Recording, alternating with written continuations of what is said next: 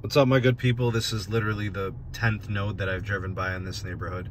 They're basically at every block. Millimeter wave, ultra-wide band, 5G for Verizon.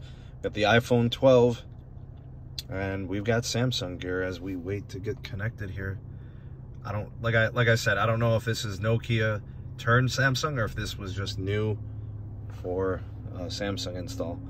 But the performance has been pretty good. It's pretty much 2 gigs or better. 3 gigs or better on most of my speed tests. All right, we got a 17 millisecond ping.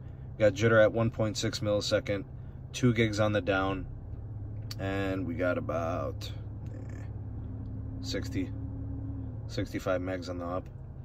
Let me know what you guys think about this connection, this 5G ultra wideband millimeter wave from Verizon. Going up everywhere, home and mobility. Thanks for watching.